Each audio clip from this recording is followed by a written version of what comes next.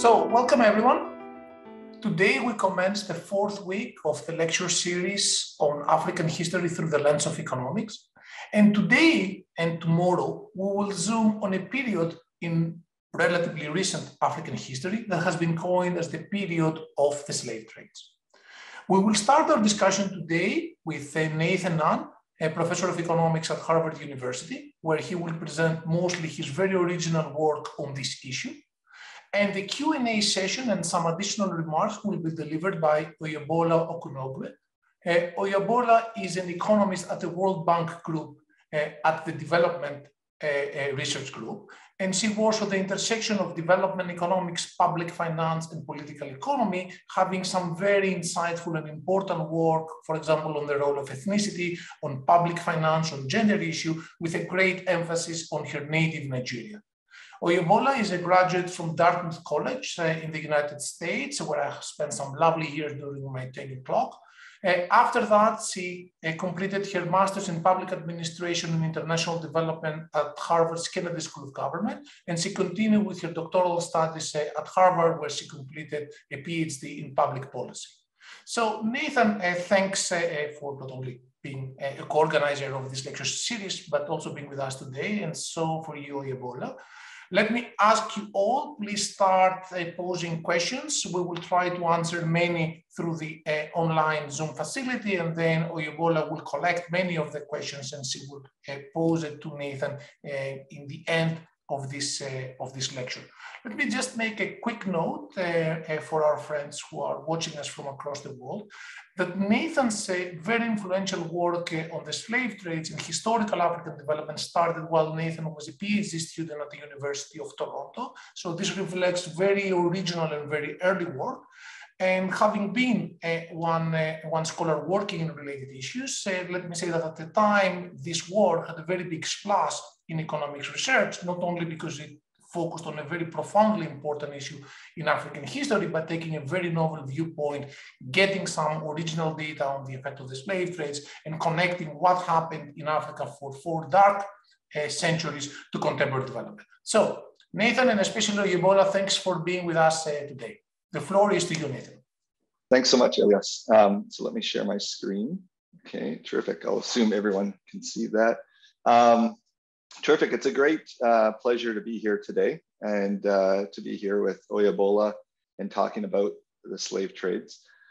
Today, we're going to consider a question that has come up in a lot of the previous classes and through the chat, and that is really, what is the link between the slave trades and Africa's relative development compared to other continents around the world? Is there a relationship at all between this episode of history and economic development today?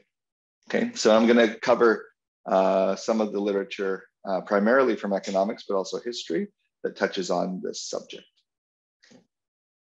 So if we think about what do we mean by the slave trades, right? So you have probably heard of the transatlantic slave trade, which is actually one of 4 slave trades that occurred simultaneously on the African continent. So you can see here by this map, this is the transatlantic slave trade would have been individuals being enslaved and shipped from the coast here and in the coast here and shipped to the Americas. Okay, and so that's kind of the slave trade that we're most familiar with.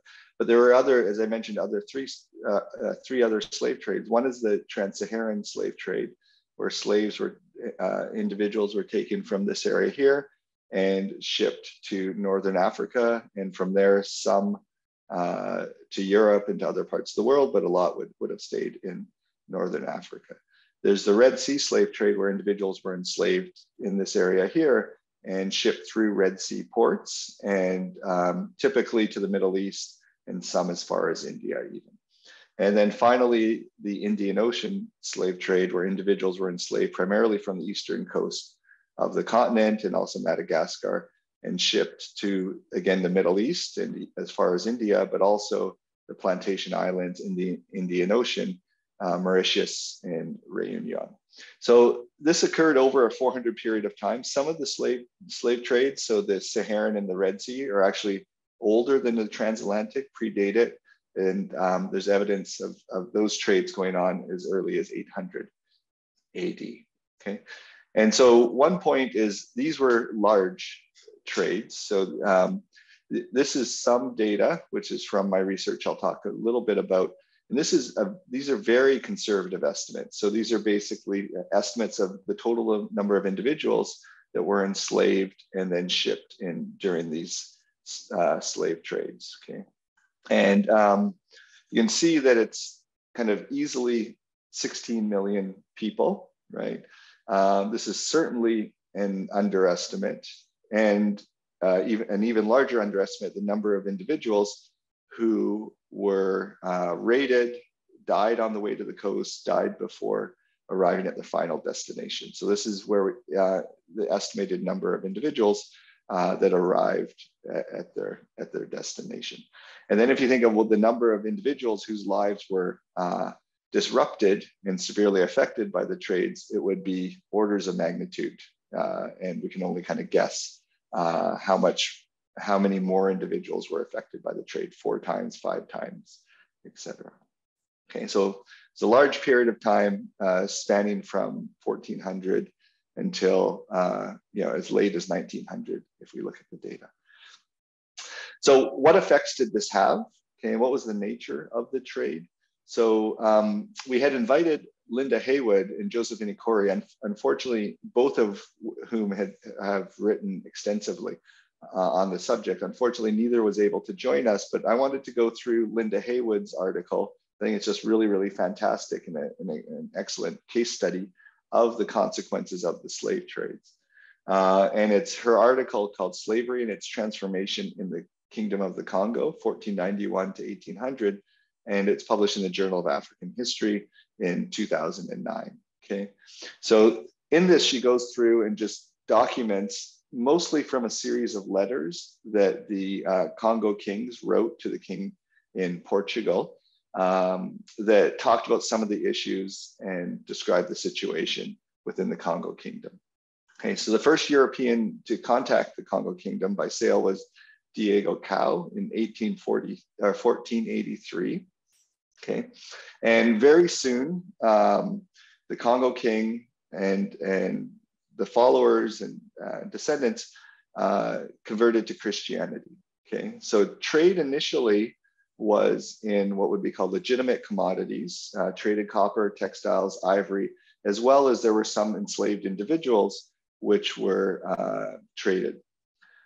So the first individuals that were traded or sold were criminals and prisoners of war. So we wouldn't think of these as Congo citizens. And they were traded with Portugal to pay for certain debts or as gifts. And but as I mentioned, the primary trade was in other commodities as well. So pretty soon though, Portugal's demand switches from primarily commodities to individuals. And it starts with the establishment of sugar plantations in Sao Tome, which began around 1500. And then within a few decades, the establishment of sugar plantations in Brazil, right? And obviously, this is important because there's a demand for slave labor on these sugar plantations. Okay, so very soon what we see is there's an increase in kidnappings, false criminal accusations, violence, and then eventual civil war, which has its roots in the fact that individuals were enslaved and then could be sold to Portuguese merchants and were exported. So this dynamic was so concerning that in 1514, King Afonso, who is the king of Congo at the time, writes about the illegal sale of individuals in the Congo. Okay, so initially individuals could be sold, but only prisoners of war or criminals, right? But very soon individuals began enslaving other freemen or women and selling them to the Portuguese. Okay, and in particular, King Afonso writes about the Portuguese colluding with certain Congolese noblemen to enslave different Congolese citizens. And he talks about even children and relatives of other competing noblemen, which may have been competing for the crown or from different regions of the kingdom.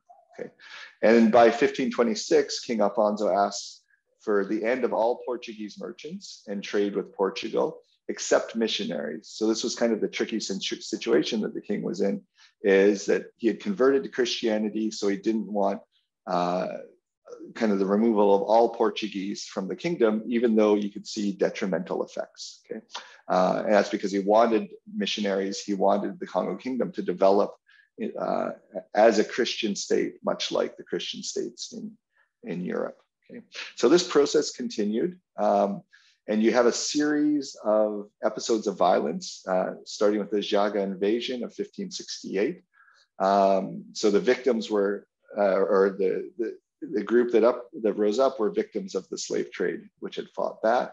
The process continues further and further as the external demand for enslaved people increases further and further. So there's many accounts of enslavement, violence, kidnapping, and by the 17th century, most of those that were enslaved were Congo citizens, so individuals who weren't supposed to be enslaved. There's large-scale civil war, and by 1665, what Linda Haywood calls or describes as anarchy. Okay, and so, and then the last thing to note, which we'll come back to, is very quickly the international commodity became, international currency, I should say, became individuals. So there was domestic currency, which was cowrie shells, and then the only internationally traded currency was actually individuals or slaves, okay, enslaved individuals. So that's the dynamic that that Linda Haywood describes in her very, very nice paper. So I suggest anyone who's interested have a look at that. And that really, I think, just with some very nice data from the letters, describes the dynamic which occurred, which was one where the slave trade resulted in individuals from the kingdom enslaving one another for political gain, for monetary gain. And this led to a further weakening of the kingdom, which then heightened the need for even more enslavement. Okay, and at a more micro level, Walter Hawthorne, in his book Planting Rice and Harvesting Slaves, talks about the effects of the slave trade. I'll just read this quote. The Atlantic slave trade was insidious because its effects penetrated deep into the social fabric of the Upper Guinea coast, beyond the level of the state and to the level of the village and the household. Hence, in many areas, the slave trade pitted neighbor against neighbor. So this very last sentence here is what's really striking, right? That the slave trade, which was this demand for enslaved individuals by Europeans, which are sitting at the coast, created a dynamic where in the end, you had neighbor pitted against neighbor, okay? And to think about this, or to look at actually hard data on this a bit more, here's some evidence from and some data from Sigismund Kelly. And so Sigismund Kelly was a German linguist. He was interested in documenting the languages on the African continent. So what he did, this is in the early 19th century, he went to Freetown, Sierra Leone, where enslaved individuals which had been freed were brought, and they were from all different parts of the continent. So he was interested in understanding their language, and he recorded a lot of information about their language. But in the publication, he also asked, oh, by the way, how was it that you became enslaved? And so I went and looked at the responses and just categorized them. And here you see that 24% said they were taken in war.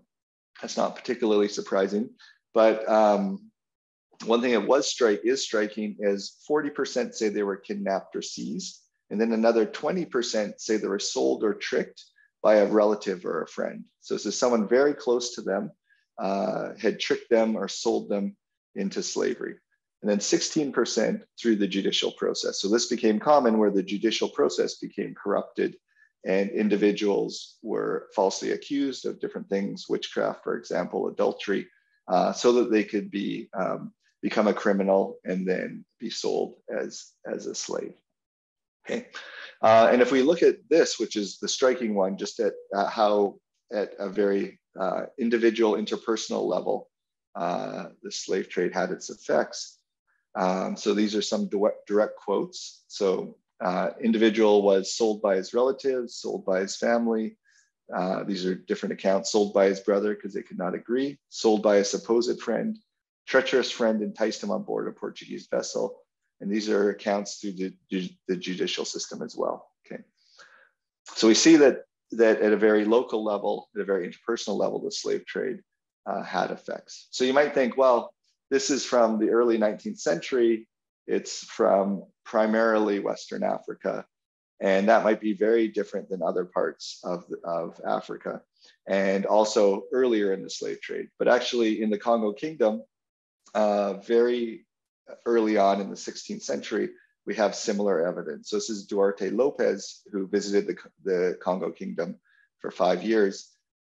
In his report, or in his summary of his experiences, he writes, as a result of necessity, father sold son and brother brother, so that each person could obtain food in any manner that they could. Okay, so again, similar accounts of individuals, because of the dynamic, the insecurity, the lack of economic prosperity caused by the slave trade, their only option was to turn on one another and to enslave one another. Okay, and part of this was, if you read the secondary literature, a defense mechanism. It really was an environment where you had to enslave others or be enslaved, right? So if you want to protect yourself, you needed iron or guns. How would you get this? Well, you needed to trade with Europeans, and that required having something to trade, which was an enslaved individual. Okay. So if we think of, just take a step back from these accounts and also the secondary literature, which I'll talk a bit more about, there are many, many mechanisms and reasons that we think the slave trade may have had detrimental effects. Okay, so ethnic fractionalization, ties between village federations, which may have been forming in a process that was very similar to what was going on in Europe. Joseph Inikori has written about this extensively. Those broke down, right? And so there were ties or federations, maybe counterfactually in a few centuries, these would have turned into large, powerful states. But instead, these villages are raiding one another to protect themselves.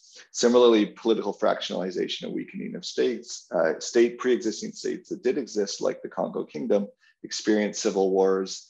There is intra-community raiding and kidnapping, even at the very local, the family level, as you saw. And then a breakdown of traditional judicial systems. So pre-existing institutions became corrupted and became weakened because of the slave trade. Okay. So this then raises the question, right? So these are all kind of more short-run effects. Are there long-run consequences? Do these consequences persist, or have they persisted until today? And are they one of the reasons that we have relative underdevelopment on the African continent relative to other continents? And so in grad school, this is around 2002, I was reading, this literature, which is fascinating and important because I am interested, or was interested in economic development and development, particularly on the African continent. There was really two different views you read in the literature. One is that the slave trades were detrimental to African development. So you see this clearly in the work of Basil Davidson, Walter Rodney, which some people through the chat have already mentioned, Joseph Inikori, and then even Patrick Manning, who will join us tomorrow. He has a great quote conjecturing or suggesting that the roots of modern day corruption are in the slave trade. Okay, and so here's a quote from Joseph Inikori that says, "A consequence of the slave trade was to alter the direction of the economic process in Africa away from development and towards underdevelopment and dependence." Okay, but that wasn't the only view. There was a number of individuals that say, no, the slave trade, it was terrible. It had disruptive effects at the time, but it's in no way responsible for underdevelopment. Okay, and so this is from David Northrup. While it is true that the slave trade was cruel and produced a climate of fear and suspicion, its social and economic effects, which can be measured, were surprisingly benign. Okay, this was a 1978 publication. Since that point, he actually has a book now, which is 7 Myths of African History. And one of the myths, I can't remember, number 3 or 4, is that the slave trade was economically detrimental, right? And this is similar, if you read the work of John Fage, you have a similar impression. So just 2 different views. And I think this is where my research comes in. It's, well, how can we get to the bottom of this? And reading this, it was kind of assertions, and there's kind of limited evidence on this, despite the fact that in this quote, the economic effects which can be measured were surprisingly benign, right? So there really wasn't, I felt, quantitative evidence, empirical evidence to test this. Okay, so what I sought to do was to really take this to the data and ask, are the slave trades responsible for part of the underdevelopment of the African continent? Okay, so certainly we wouldn't expect one event to explain everything in the world today, but is it a contributor? And so the logic of the analysis, the statistical analysis that I'll take you through is, if that's the case, right, that the slave trade did have these long-term detrimental effects, which persist until today, if we look within the continent, we'd expect that those regions that were more affected by the slave trades should be less developed or poorer today, by whatever metric you want to use, if it's GDP per capita, infant mortality, etc. Okay, so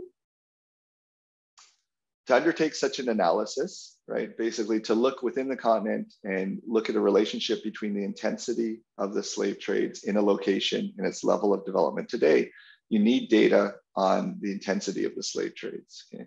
So for most of this, or for all of this, the good thing for me was there's an extremely rich, was and is an extremely rich quantitative literature within African history. Okay, so I was extremely amazed actually when I read the African history literature, and I was very impressed at just how much data there was, how quantitative it was, how rigorous it was. At the time, Pat Manning had just recently written a book basically undertaking demographic simulations of the effects of the slave trade on populations in different regions, right? So that's just one great example. Now, hopefully he'll talk about that tomorrow, but there's a lot of data, a lot of evidence. The Transatlantic Slave Trade Database by David Deltis and co-authors was just being developed. And so from that, we know the port of embarkation of enslaved individuals, which were shipped from the continent. There are a number of other publications put together where you had something similar for the Indian Ocean slave trade, the Trans-Saharan slave trade, the Red Sea slave trade. Okay, so we had a really good sense of the number of enslaved individuals which were taken and shipped through different ports. Okay, of course, the issue is just because an individual was shipped through ports on the coast of Nigeria, they wouldn't have necessarily come from, or land that today is Nigeria, they wouldn't have necessarily come from that region. They could have come from further inland, from Niger, Burkina Faso, for example, Central African Republic. So those data had to be supplemented with actual information on the origin of enslaved individuals, okay? And so after scouring the secondary literature and also some undertaking primary archival research, this is what I was able to find. For the Atlantic slave trade, 53 samples, you have about 81,000 individuals. So this is a tiny fraction of the total number of individuals that were enslaved and taken in the transatlantic slave trade, but it is a sample. 229 ethnicities identified amongst those individuals. Indian Ocean slave trade, I'll talk about this in a bit more detail. 6 samples, 21,000 individuals, 80 ethnicities. The Saharan and Red Sea, you can see, are much, much coarser and rougher and more approximate, but these are much, much smaller samples. Fortunately, the Atlantic slave trade and the Indian Ocean slave trade were much, much larger quantitatively than these two slave trades. Okay, so how is it that we know the ethnicity? So this is a painting by Jean-Baptiste Debray, showing the ethnic markings and hairstyles of enslaved individuals in Brazil. It's from the 19th century. And if you read accounts, letters, individual ethnicity was an important characteristic for slave owners. And it was something that they kept track of. Often it would be through the last name. So enslaved individuals, when they came to the Americas, would be given a Christian first name, John, for example, and then their last name was often their ethnicity. So John Congo would be an example. Okay, so it was something that was kept track of in the records. And what type of records can we use to identify the origins or the ethnicity of different enslaved individuals. Here's a summary of this for essentially the first 3/4 of the transatlantic slave trade. And you can see here from, this is about from 1450 to 1799, things like records of sale, baptismal records, slave runaway notices, plantation inventories, fugitive lists, registers, et cetera, et cetera. Okay, so these are all in the location in which these enslaved individuals were sent. And then there are various documents there, okay? And so that's from 1450 to 1799. And then from 1800 to 1900, you see the later period, you have many more. So again, we have the number of individuals and then the number of ethnic groups, the years, and then the regions. So it's quite rich in terms of information on the ethnic identities of these enslaved individuals. So that was for the transatlantic. It seems like within research, there's a clear bias towards the transatlantic slave trade. The Indian Ocean slave trade, which was also another large slave trade, was one for which we had more limited data. So for this, I had to go to the archives in Zanzibar and collect pretty much any information I could that was from a similar, of a similar type. And so here's one. This is one document from Zanzibar. And these were lists of individuals who had gained their freedom at the time. So which was actually the late 19th century. And here you can see this gives you, I think, some sense of the original documents that the secondary sources would have been based on. So you can see here, it's the name, says the name of the slave, the name of the master, the residence, the age, the sex, and then the tribe is listed. So that's the key indicator for me. And then the date. Okay, so Nyasa, Makwa, etc. Okay. And then here's actually just kind of interestingly a deed of freedom that was provided and was provided to this individual named Sharif Nzaramo. And Nzaramo was his ethnicity. So it's another example where the ethnicity is the last name of an individual who was enslaved, right? And so this deed of freedom was just given here as an example in the records, but this would be something that an individual would be able to carry around with them after they received their freedom. Okay, so that's the nature of the records. Just a very quick, brief description. We've seen this map before, and so this was a map provided by George Peter Murdoch, where he has the approximate ethnic boundaries during the pre-colonial period. Okay, so what's important here is there are many more ethnic groups than there are countries on the continent. So you have about 800 ethnic groups according to this classification, and 52 countries. Okay, so it was possible, or is possible, to place each ethnic group within a country. Okay, and the country was the level at which I did the analysis. There's some ethnic groups, so here the Congo, for example, which span multiple countries, and in these cases I divided them evenly between the countries based on land area, or proportionally based on land area. Okay, and so once you do that, and then also the other thing I should say is in the records, ethnicity isn't reported in a consistent way. But what you really need to do is link an ethnic group into to a country. Okay, and so with this, remember we have two types of data. One is shipping data. So these are aggregate estimates or numbers on the number of people that were shipped from different ports, right, along the coast. So if we're just thinking conceptually about the Atlantic slave trade, and so this figure shows exactly how this was done. Okay, and so this is a hypothetical map of Africa. Think of this as or a portion of the African continent. This is the West Coast, this is North. And imagine you have these hypothetical countries, country A, country B, country C, D, and E. So from the shipping data, so for example, the Transatlantic Slave Trade Database, we know the number of individuals that were enslaved that were taken from all the ports along the coast. So we can aggregate these up or add them up so that we know the number of individuals that were shipped from ports which were in a particular country.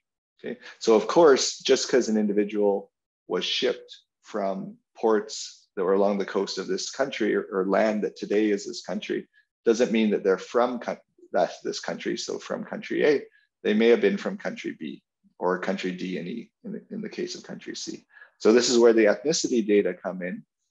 With the ethnicity data, you can calculate what's the ratio of individuals that we see in the ethnicity data that are from country A relative to country B, country C, D, and E relative to each other. Okay, and just as an example, assume the ratio is 4:1 or 3:1:1. Then you can disaggregate these total amounts and assign estimates of the number of individuals that were taken from these ports that would have been from interior landlocked countries. Okay, and because over time the slave trade or slave capture occurred further and further and further inland, these calculations and these estimates are done century by century. Okay. And so in the end, what you have is you have estimates of the number of individuals which were from land or locations that are within a modern country today that were enslaved during all 4 of the slave trades. Okay? And this gives you some estimates. In the paper itself, you have the full list for all countries in the world, right? So you can see Angola, a lot of individuals were enslaved, primarily during the transatlantic slave trade. Nigeria during the transatlantic, but also during the trans-Saharan. So a lot of individuals who were enslaved were shipped north and also to the Red Sea.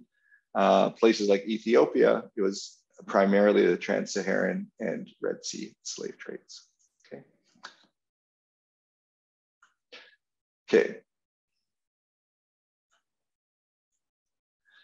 So then the statistical test, or the very first step, is let's look at the relationship between the number of individuals who were enslaved. We want to normalize by the size of the country, right? So Guinea-Bissau is a very different size than the Democratic Republic of Congo. So we want to normalize.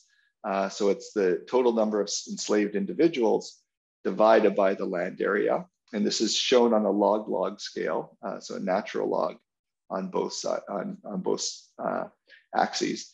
And what you find is a negative relationship, right? And quite robust negative relationship, it turns out. And in other words, those countries, or areas that today are countries that had more individuals taken, today are poorer, okay, as measured by per capita GDP. Okay, again, you can, if you have other measures of relative economic success you want to use, you can use those as well. This is a pretty good summary measure. So immediately when you see that, there are some issues, right? And one might be, well, can we really take this as causal? One interpretation for sure is, well, that the slave trade resulted in economic underdevelopment, right? So consistent with Walter Rodney, Basil Davidson, Josephine Corey, et cetera, okay? But there are reasons why you might stop and say, no, maybe that's not the case, okay? So one is, another explanation for this, which is, I think, just as logically consistent, is, well, these areas here, right? So these countries here, what was it about them that caused them to engage in the slave trade, right? They may have had poor institutions, they may have been underdeveloped already, they may have had other characteristics which caused them to engage in the slave trade. And also those characteristics persist over time, and that causes those countries to be less developed today. So in some sense, you're just showing 2 measures of underdevelopment from different periods in time, but there's no causal relationship, okay? And in particular, people, a number of individuals have hypothesized, well, maybe those areas that initially had domestic slavery or poor institutions were the ones that selected into the slave trade, okay? The other one, so that's one thing we have to worry about, and is that an explanation? So it's correlational, the relationship, but it's not causal.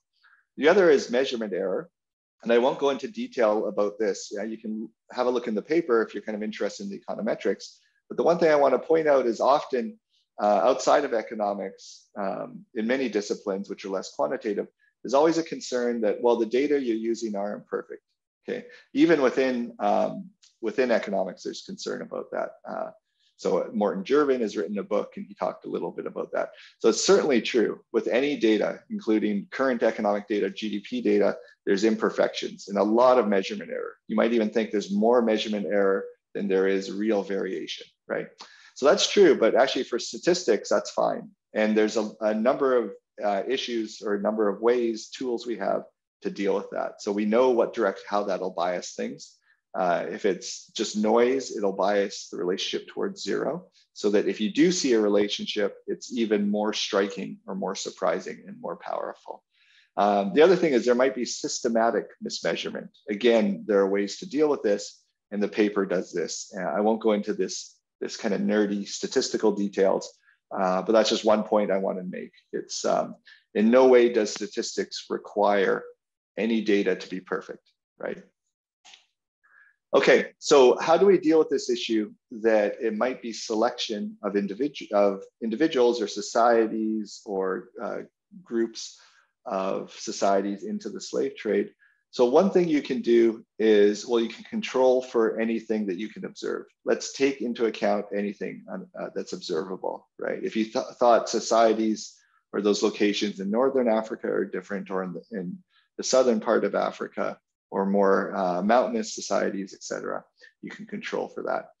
The other one that I want to focus on is actually number 2, which is the historical evidence on selection during the slave trades, okay? And so the idea here is, well, some societies certainly had slavery before the slave trades. That caused them to select into the slave trades, and a history of slavery is correlated with other things which affect economic development today. So it's really, don't blame the slave trade. It's some baseline characteristics of those locations and those groups that selected into the slave trade. And also it could be not only domestic slavery, but closely related initial prosperity. Initially, the least prosperous societies were either targeted or selected into the slave trades. So I'll talk about slavery to start. Again, kind of like this, the issue about did the slave trade have long run effects? There was also a debate in historical literature, a lot of the same characters, John Fage versus Walter Rodney, about whether there always was slavery. Okay, and so there's one view that, oh, there always was slavery, and then the Europeans came, and then they sold these individuals who were already enslaved. Okay, and so there's definitely some mention of domestic slaves or servants in the early 16th century, but in general, you can think of these as being different than what we call slaves during the slave trade. Right, so they're considered to be part of the family. In no sense were they chattel, that the family that took them in. So, for example, if they didn't have enough to eat, or if there's other reasons that they were absorbed into the lineage of one family, in no sense could those individuals be bought and sold. There was no market for enslaved individuals, and the children of those individuals were not chattel, individuals that could then be bought and sold. So it's very different from the situation after the slave trades began. And so the best evidence from this, and kind of the hard evidence that I've seen, and so what persuaded me on one way or another, rather than just the opinions of historians, is linguistic evidence from Anne Hilton and Jan van Sina, right? And here the linguistic evidence is shown in this map, which is from an article by Jan van Sina called in the journal History in Africa, 1989. And we've already talked about, well, how do you undertake historical research if there are no written records? Okay, and Chris Eric talked about, well, linguistic evidence is extremely useful. Okay, and you can take an object, right? So like a slave, and think about, is this object, which is a traded individual, a traded enslaved individual, indigenous? So how do you know this, whether it's indigenous? Well, if it's indigenous, you should see an indigenous word that describes that object, okay? If it's a foreign technology, then most likely that foreign technology, that foreign object was introduced, and with it, because you didn't have that indigenously, the term or the word for that. okay? And so in this article, he looks at, well, what are slaves called? And slaves are called peça, right? Which was originally a Portuguese term which meant servant, or in Portuguese, piece or unit, right? And after 1500, it came to refer a traded slave, and it was also the international currency in many places, including the Congo Kingdom. Okay, so there's this term for traded slave, peça, and which originated from the word peça, which is a Portuguese word. And then let's look at its distribution. You can see its distribution here, right? So the first is all of these different societies didn't have their own words for traded slave, okay? Instead, they have a common word, and this common word is connected to the coast here. And so this is completely consistent with traded slaves, this notion arising at the coast, right, where you have the transatlantic slave trade, and then spreading inland with waves of capture, waves of enslavement that occurred over time. Okay, so this is really the best evidence that traded slaves chattel was not endogenous, right? So having individuals that could be bought and sold is not indigenous, but instead it was a concept, something that was introduced from the outside. Okay, so that's the first thing. So there doesn't seem to be evidence that indigenous slavery predated the slave trade in those areas. So that's areas that were untouched by the Red Sea and the trans-Saharan slave trade. So this is further south from West Central Africa and South Africa. You can see in those areas that were mixed up with the Red Sea and the trans-Saharan slave trade, which date back, much further back, 800 AD. We really don't have a sense, right? We'd have to go much further back in time. The other thing one can do is look at pre-slave trade prosperity and subsequent enslavement. So this is on the x-axis, population density in 1400. So this is our best estimate, right? We can also look at urbanization as well, but it's our best estimate of relative prosperity. So in a Malthusian environment, any innovation or prosperity is most likely going to result in increased individuals. Okay, and so that's the logic behind looking at population density and number of enslaved individuals taken, normalized by land area.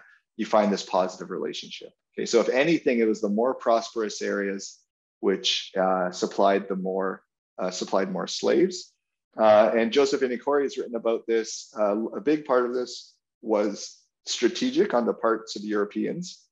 You'd see if they could get a large population group to turn on itself, like occurred in the Congo Kingdom, then this was a very effective way to obtain enslaved individuals, right? And so there's some accounts and some historians believe that Europeans very strategically provided arms to competing groups or helped on one side or another of rival groups to try and instigate these conflicts. Okay? And so this would be consistent with this. Another example is when the Portuguese sailed down the coast of West Central Africa. Initially, they were interested in trade in legitimate commodities, identifying powerful kingdoms, setting up exchanges, etc. And so they sailed past the coast of what today is Gabon, further south, because there were kind of no groups that they felt they could trade with until they came to the Congo Kingdom, right? So effectively they were selecting or are drawn to more powerful, more densely populated groups. Okay, so if anything, this is kind of powerful. It was the locations that were the most developed initially that were most impacted by the slave trade. And we see now there's been a reversal. These are the populations today that are the least economically developed.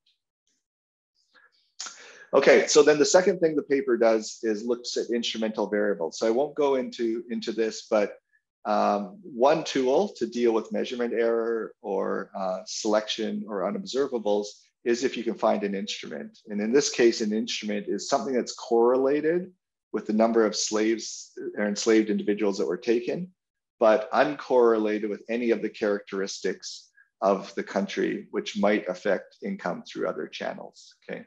And to use economics language, the critical assumption for the instrument, or what you need, is an instrument that affected the demand for slaves, but not the demand for enslaved individuals, but not the supply of enslaved individuals, okay? And so what is used in the paper is sailing distances from a particular location to the markets of demand in each of the 4 slave trades. Okay, so what's important here is you think, well, these exact locations aren't going to matter except for during the period of the slave trade. They affected or influenced the number of individuals who were enslaved from a location and then taken to these markets. Okay, so I won't go into too much more details about this, but just except to say, if you use this statistical technique, then what you find is the relationship is just as strong or even stronger when you undertake this analysis. Okay. And so all of the evidence from all of the statistical evidence I go through in the paper points to the same conclusion, and that's that the slave trades within the African continent did result in long-term underdevelopment, right? That they do explain a sizable proportion, I'll return to what sizable means in a bit, of the relative underdevelopment of the African continent today.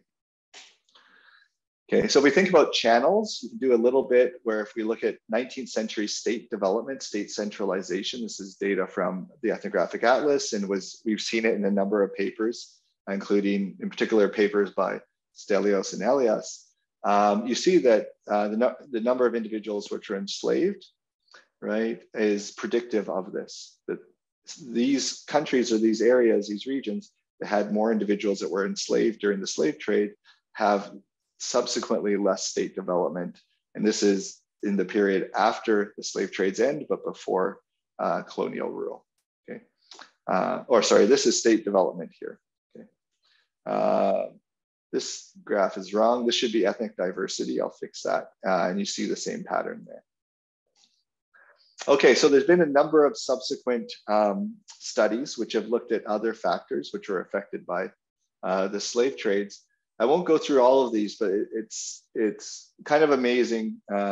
Each year another study comes out showing that the slave trades, or providing evidence that the slave trades affected some other characteristic of certain groups within the African continent. So polygyny, for example, has been found to have been increased because of the slave trades, particularly the transatlantic slave trade. So this is men having multiple wives, and there's a number of reasons why this might be. The sex that was primarily taken during the transatlantic slave trade was men, and so you had a gender imbalance in those locations where more enslaved individuals were taken. And so that could be part of the explanation. Female genital cutting has also been associated with the trades. Gender roles, HIV prevalence, stronger beliefs in traditional religious beliefs, what in the West we call witchcraft, conflict, financial development, etc. Okay. So I just want to provide one other example, and this Leonard Wantchekon mentioned on Thursday when he gave his discussion. And this was after I wrote the initial paper. I was giving a talk at NYU, and Leonard came up to me and said, you know, I think one of the real effects of the slave trades was that it was detrimental to interpersonal trust, right? And he's actually mentioned this on Thursday, that one of the motivations for him thinking about this was idioms. So this one idiom in Fawn is this person will sell you and eat the money, right? And he mentioned this little kids would not say, I don't trust that guy, but they would have these idioms about the slave trade, right? So him and I teamed up, and we wanted to understand, is there evidence that the slave trade had these detrimental effects on interpersonal trust? Okay, so I often tell people, I think this is one of the importance of research in development and in African history being done by people who were born and raised from the continent. There's no way that someone like me from Northern Canada would have the knowledge and the insight to even test this hypothesis, right? But Leonard, having been born in southern Benin and knowing and having some firsthand experience about this, was able to have the insight to develop this hypothesis. Okay. So after we got together, and I would give talks in different places, and I would mention this saying in fun. And inevitably, after many talks, people who were from different parts of the continent would say, "Oh, in where I'm from, we have a similar saying, right?" And so here's one in Wolof, same idea. Here's one from that's Yoruba, and these are just some examples that have accumulated over time, right? So it's not just southern Benin, but there's many examples in other areas which also experience the slave trade. Okay, so for this paper, what we did is we moved from the more macro country level to the ethnicity level. So we constructed, using a very similar procedure, estimates of the number of enslaved individuals, and now from different ethnic groups, right, across the continent. So here's Congo, for example, Bambara, Makwa, Yao. You kind of have estimates at a much, much finer level. Okay, and so this is for the transatlantic slave trade. This is for the Indian Ocean slave trade. So you can see very different patterns here. Okay. And then what we did then was connect this to survey data. So the Afrobarometer survey data, which Leonard was working on. He was one of the individuals which were undertaking the surveys. And from these, we know the location of the respondent, and also reported in the surveys, and the locations are shown here, also reported in the surveys are the ethnicity. So we can actually link an individual to their ancestors by their self-reported ethnicity. And we know the land that the ancestors lived in, how impacted was that by the slave trade, as measured by the number of enslaved individuals that were taken from that group, okay? So if you undertake the analysis, and I won't go through the details, but what you find is a strong negative relationship between how impacted an individual's ancestors were by the slave trade and their self-reported amount of trust in others around them. So the survey asks about trust in relatives, trust in neighbors, trust of your local council, so trust in institutions, within ethnicity trust and outside of ethnicity trust. And this here is the estimated effect. So it's negative. So that means more intensity of the slave trade means less trust. And then the numbers are directly comparable. So that tells you the magnitude. So one thing that surprised us actually is the effects are larger for trust of those close to you. So intra-group trust is larger than intergroup trust, for example. Trust of relatives, trust of neighbors, those effects are quite large. Okay, so that was initially surprising, but when you think back to the accounts of individuals who are friends, family, turning on one another, you can see that the slave trade had very detrimental effects and even larger effects for individuals close to one another. Okay, counterfactually, if you don't have a terrible event like the slave trade, then family, friends are quite close, they're trusting of one another, and the slave trade really, really eroded that, okay?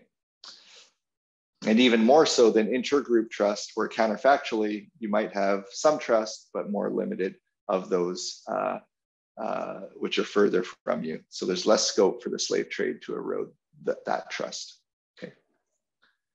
Okay, so the very last thing before I conclude is I want to think about the question, well, what would the African continent look like if the slave trades had not occurred? I think this is a question that a lot of people have asked in the chat from the very beginning. And so the quantitative analysis that I undertook actually allows you to have a precise answer, or at least a precise guess, our best guess at this. So one way to think of this, so what this is showing here on the y-axis is real per capita GDP. And then what we've done, each dot is a country. And it's a country, all countries in the world. So we have nearly 200 of these dots. So this is, I think, Luxembourg, the US, and they're ordered from lowest per capita GDP measured in 2000 to highest per capita GDP measured in 2000. Okay, so this is the ranking or the ordering. So you can see there's a lot of inequality in the world. It's a lot of countries that have really low GDP, and then a smaller number that have high levels of GDP per capita. Okay, and then the other thing you can see is the red dots. What are those? Those are dots. Those are countries which are on the African continent.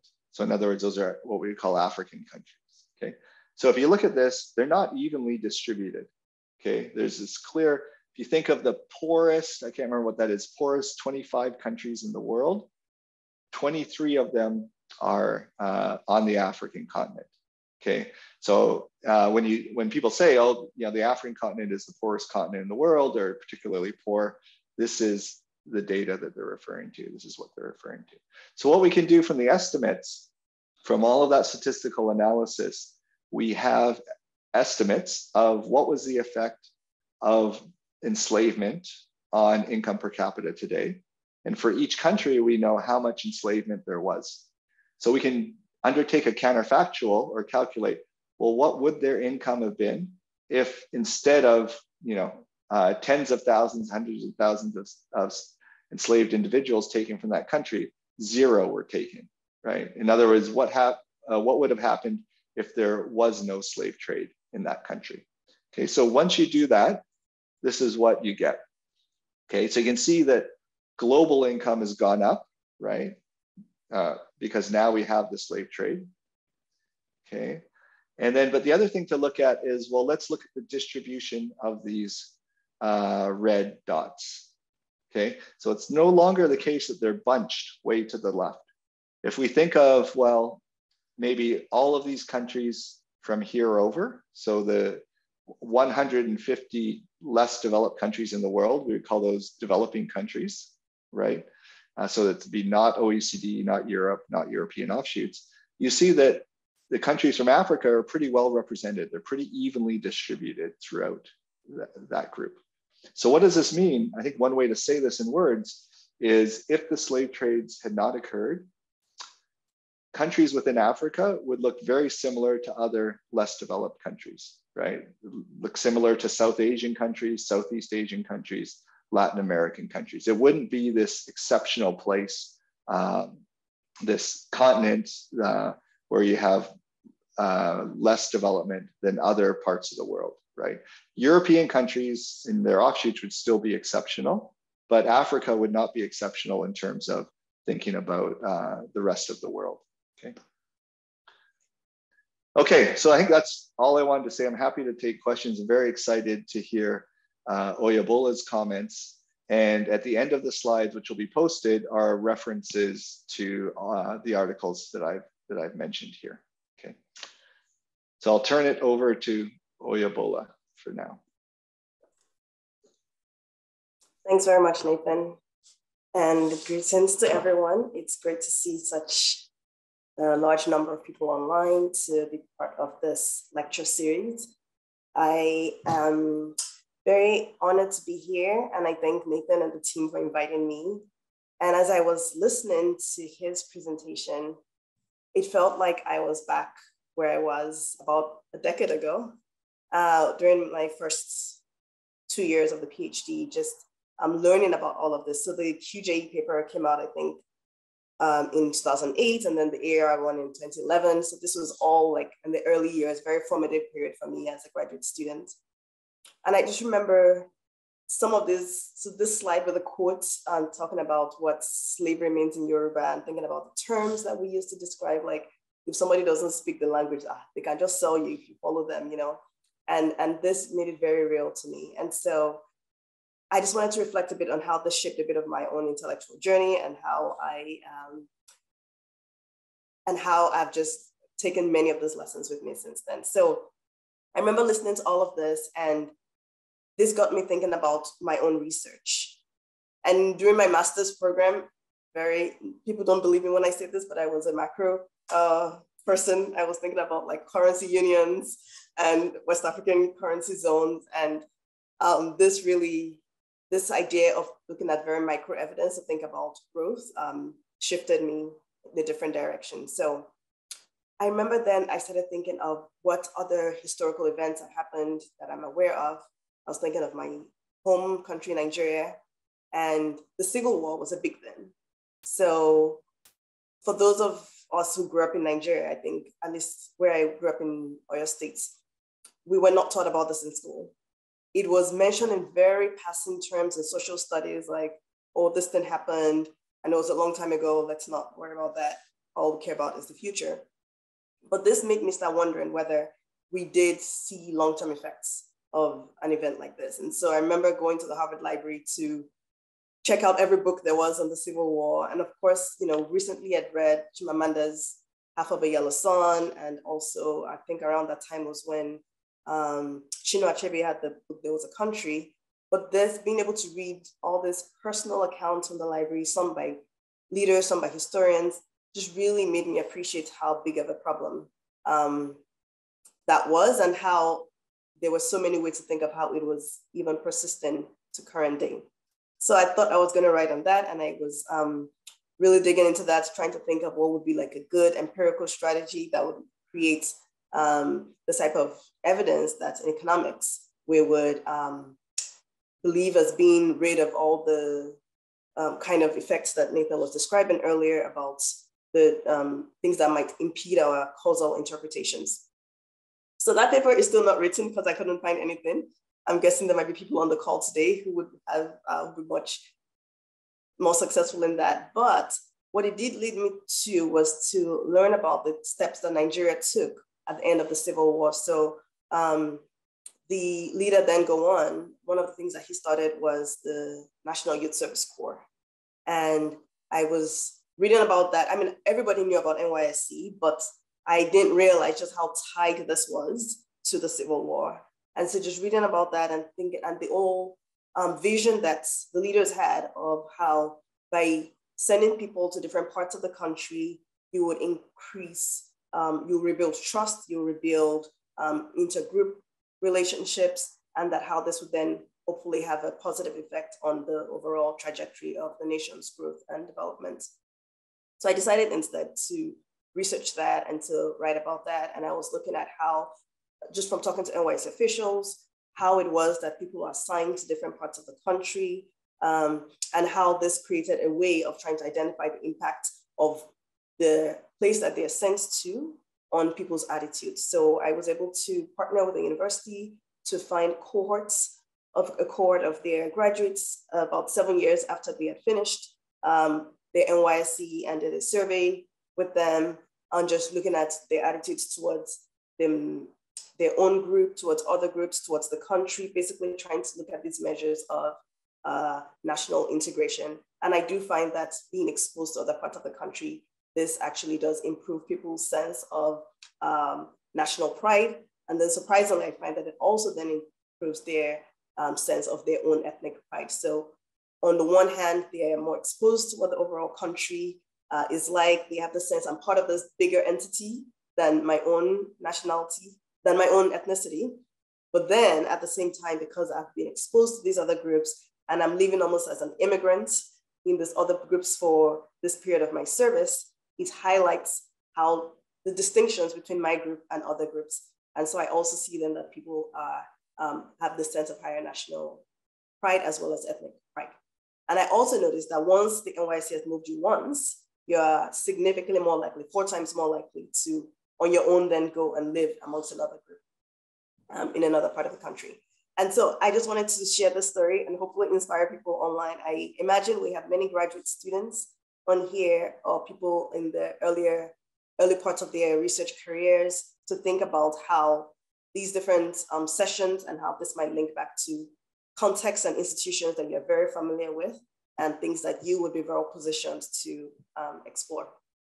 So I'm now going to dive into the many amazing questions we've had. And the first one I would start with is this point that you ended on, Nathan, about thinking about what would have happened if the slave trades had not occurred. And your point was that countries in Africa would have looked similar to other developing countries. One of the questions we have here is that what would have happened actually to the Western powers, so to speak? Like in terms of what would have happened to them if the slave trades had not occurred? How would their development have been different? I'll give that one first. Yeah, so I think that's a great question. So an important question.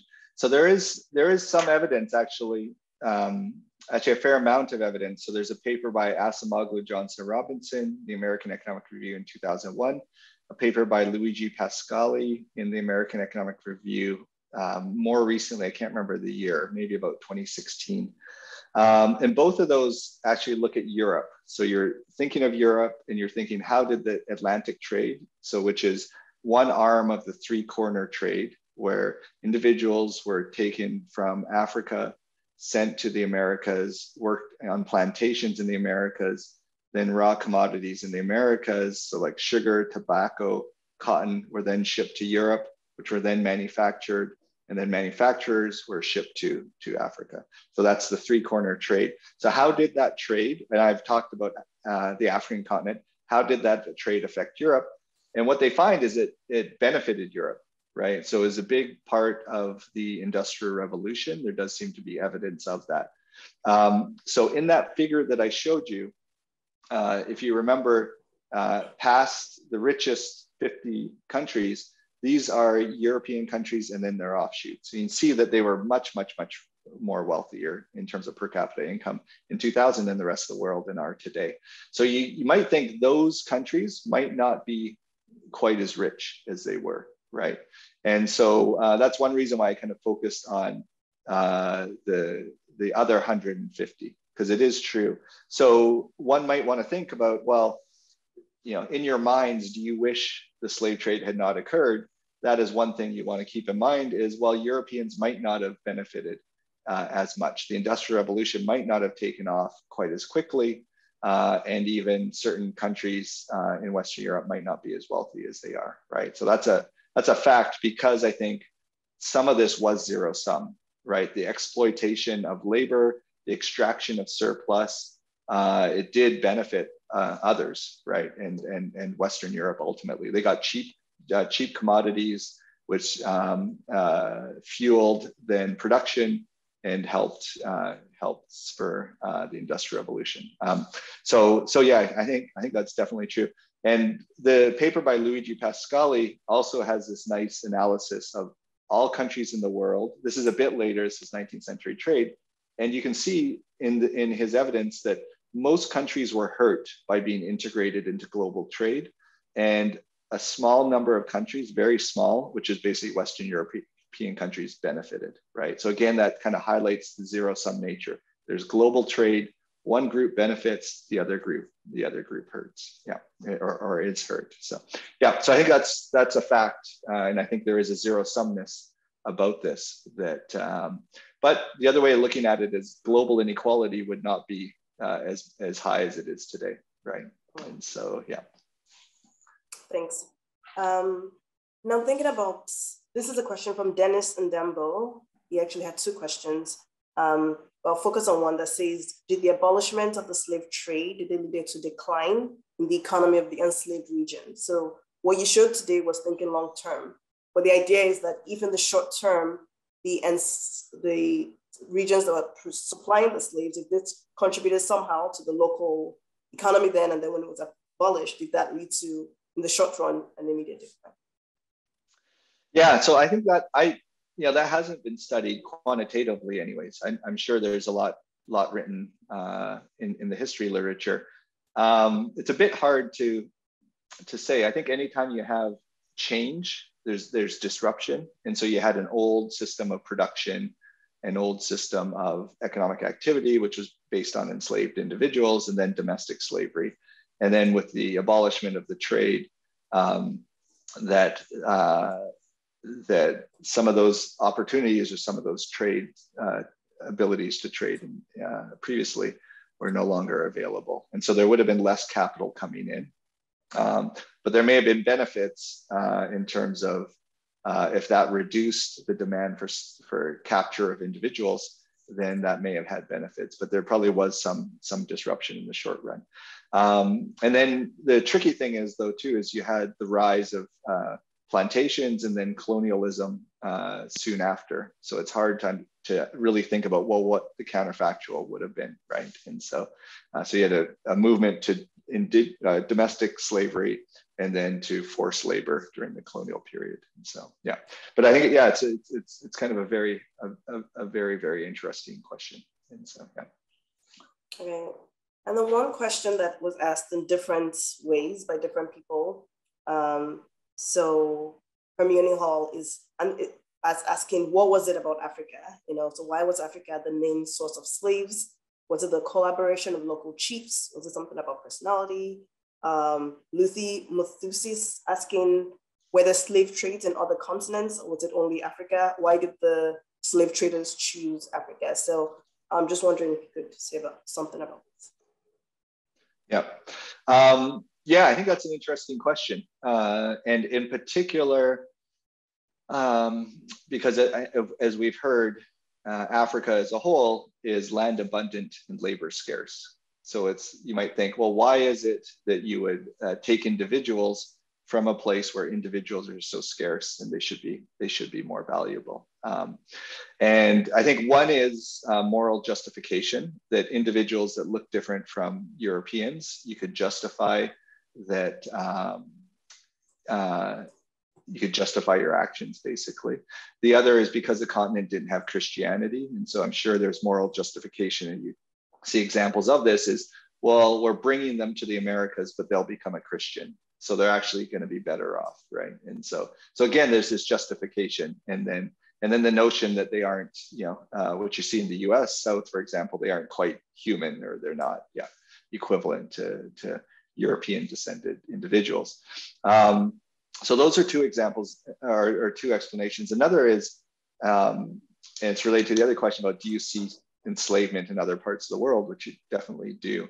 In the Americas, there were attempts for to enslave indigenous populations. You could imagine, just from a purely economic point of view, for plantation owners and those engaged in the slave trade, well, indigenous populations, you don't have to make the long voyage across the transatlantic. And so if you could enslave them, then that would be more efficient. And this was attempted. Indigenous population, I think, were less robust in terms of being, they were less robust, more susceptible to disease and to death. The other thing is they would have known the territory, and so they were probably more likely to escape and successfully escape. And also to know this, so to put up more of a fight. So for individuals from the African continent, you can imagine just how demoralizing and mentally exhausting it was to undertake the voyage in these cramped slave ships.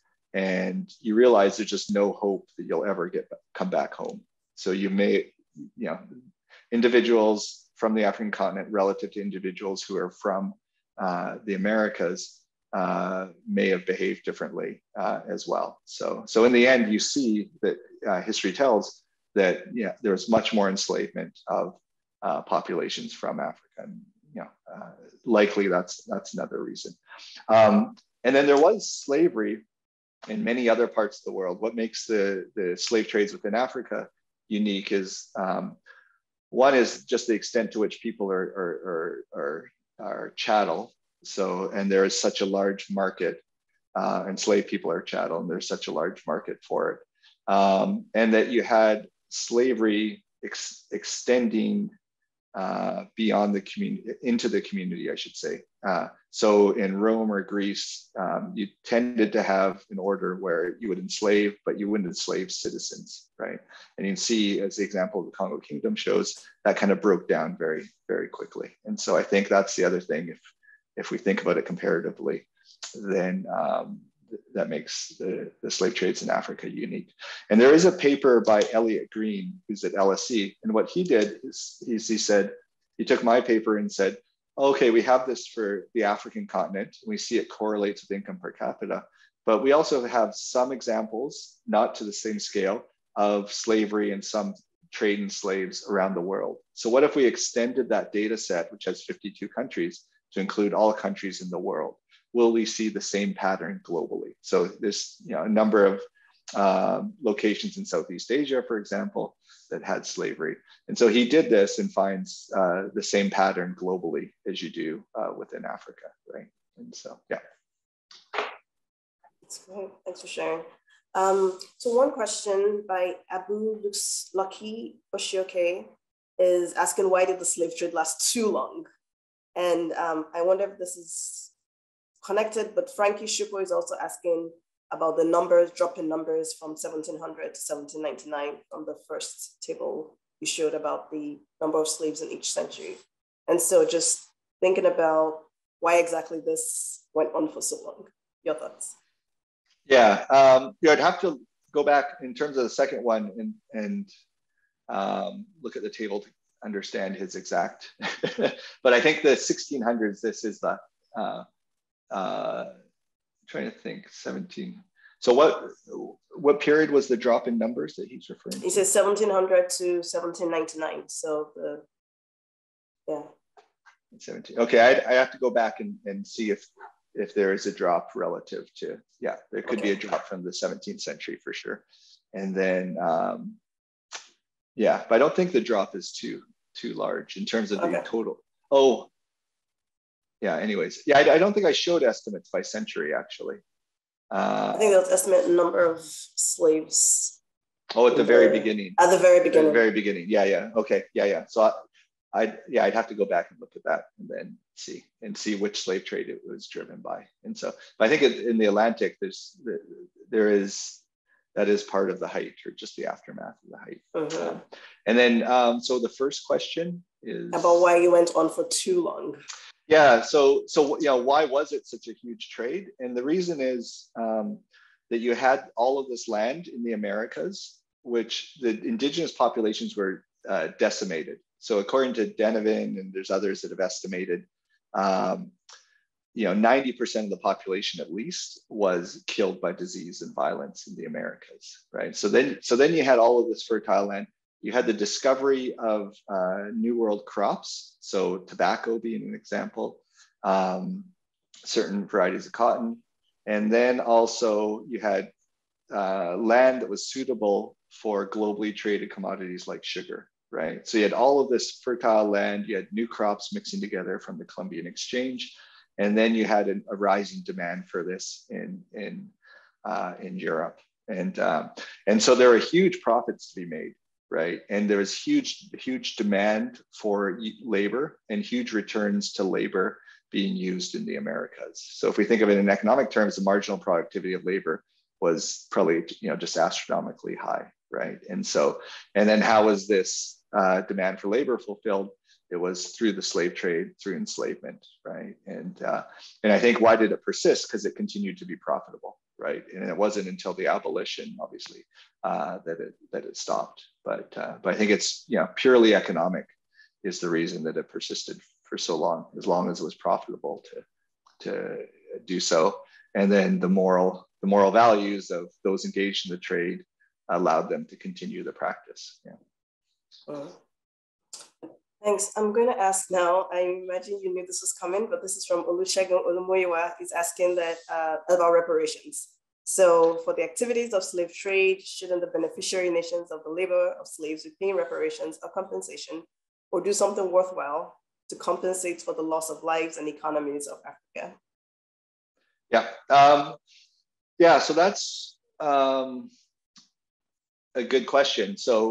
And it's one that I think a lot of my research is looking at history and then its connections to today. So, and there's, a lot of my research, or one of the main messages of my research, or what I've found, is there are connections. So there's always connections to the past until today. So then the question is, what do we do about that? Which is a tougher question. And then, because any event of the past is going to have effects well into the future, right? And so, and I think for sure our goal should be improving global equality, right? And whether the question is whether reparations are the best method to do this, or making adjustments to change the structure of the global system, of the global economic system, global power system, is maybe even more fundamental and more needed than reparations. And then with reparations, I guess it's an issue of who pays and who's responsible. Obviously, everybody who was responsible is no longer alive, and who should be responsible, and should individuals be responsible for their descendants or for their ancestors, is another question, right? But I think it could be not necessarily the descendants, but kind of the world as a whole could make efforts to improve the current situation and kind of increase equality around the world, right? And so, yeah. Oh, and can I just share one thing? Sure. Because there's the question about the drop, which confused me, but so because we can see it here. So 1700 to 1799. I guess as I kind of remember this, this is kind of a high period in terms of intensity. So that's what confused me a bit about. It's actually the highest. It's actually the highest, yeah. And then it kind of peters off, and then late 17th century is also going to be reasonably high, but here you kind of have the at least according to these estimates, and so it's kind of the heyday, of this. Okay. So. Okay, great. Now, still along the lines of thinking about what can be done, there's a question here by Akinpelu Olujoba, quite early on in your talk, actually, with asking about the overall relevance of all of this history and statistical data on the history of the slave trade to future economic developments of the African continent. So if somebody comes to you today and says, okay, fine, you have all this nice data telling us what happened. Now, what we care about is how the African continent develops. What would you say is the relevance of all of this? Yeah, so there's, I guess, a few things to think about. One is,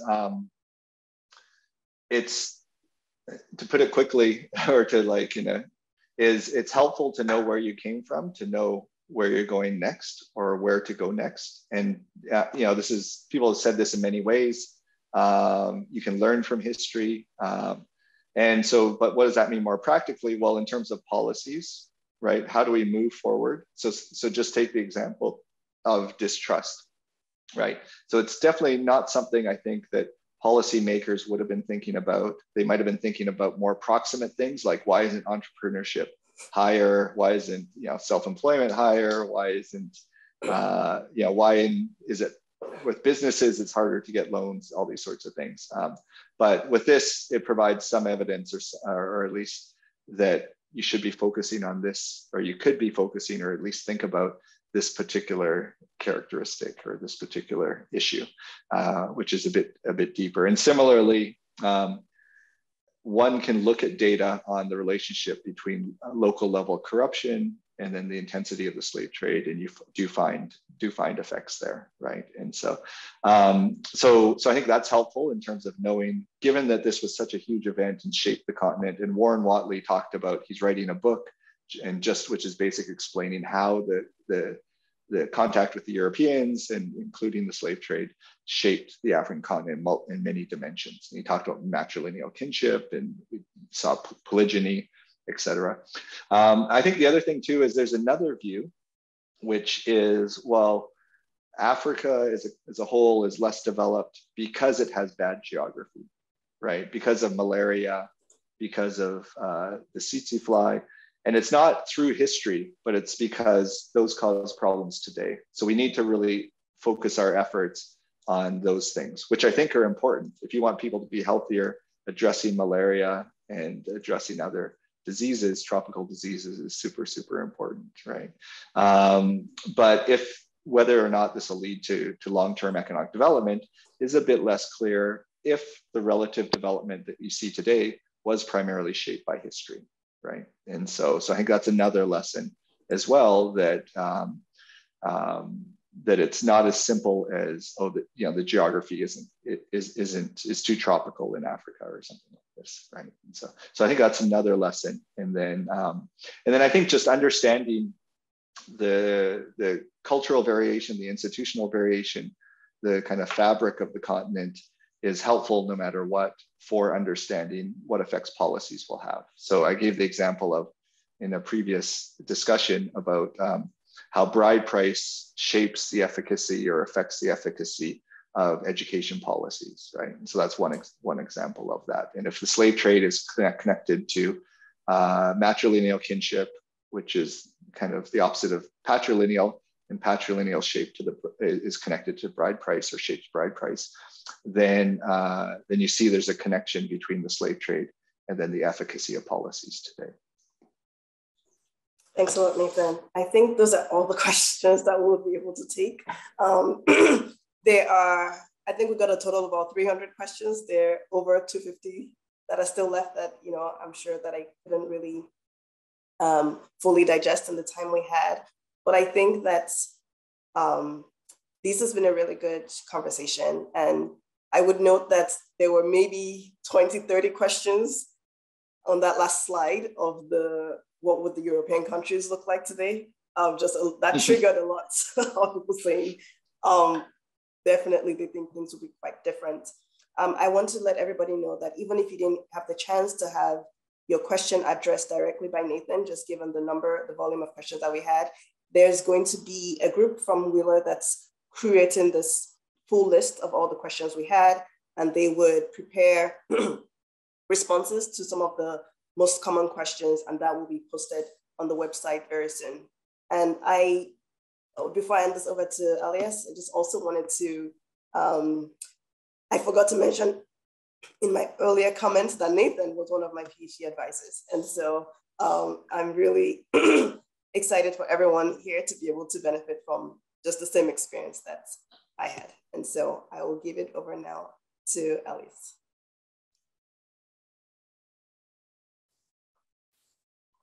Thank you, Oyebola, and thank you, Nathan, and thank you all for posing these questions and being so engaging. We received more than 300 questions, as Oyebola mentioned. Leonard and I were responding to about 50 or so. And let me say that it's time consuming, but it's very exciting for us to deal with these questions. And as Oyebola pointed out in the Q&A for this week that we hope to release by Monday, we will take many of those questions and we will try to elaborate on them, provide additional references, etc., etc. Let me make two remarks here, that on Fridays we will have recitations, 3. We started last week, we had about 500 friends joining us. So actually that's something that many of you are interested in. The amazing teaching fellows that we have actually will delve on many of the questions that you have been having about the slave trades. Second, tomorrow we will have a special lecture zooming again on this period that has been coined as the slave trade period, hosting Patrick Manning, a professor of history who has done very important work on population dynamics in Africa. He has tried to map African diaspora outside the continent, and who has been, as Nathan pointed out, one of the forefront researchers in this broad area. Alongside Ugo Nkogezi, who has studied in Africa, is now a professor at the University of California at Berkeley. He has done a lot of work on the impact of the slave trades in Nigeria and Western Africa more generally. And he has also done some work on African diaspora outside, issues that relate to many of the questions that we have been receiving today. So I hope to see you all tomorrow in the special session where we will continue this fascinating discussion we started today with Oyebola and Nathan, zooming more into history, if you like, in actually connecting to population dynamics, which are spot-on questions that we receive. And hopefully the teaching fellows, and also quite often we also join in the special recitations, we will have more to say about that. Our final request is that we have kept the questionnaire open because we received many emails over the weekend to keep it open for one more week. So we kindly ask those who have not completed to take the time and fill it in. It is a unique opportunity for the voices of all of us to be heard. As communicated, Leonard, Stelios, Nathan, and I plan to release some of the statistics in future lectures and also write something with the beliefs of the people who are interested in this topic from Africa and outside, and what we believe in. Hopefully, this will be crucial, shaping research in the years to come. Thank you all very much. Hope to see you tomorrow. Thank you again, Oyebola, for being with us today. Thanks, Nathan. Thank you all. It is actually, let me say, stunning that, such high participation and very lively engagement throughout the 1.5 hours. Thank you very much.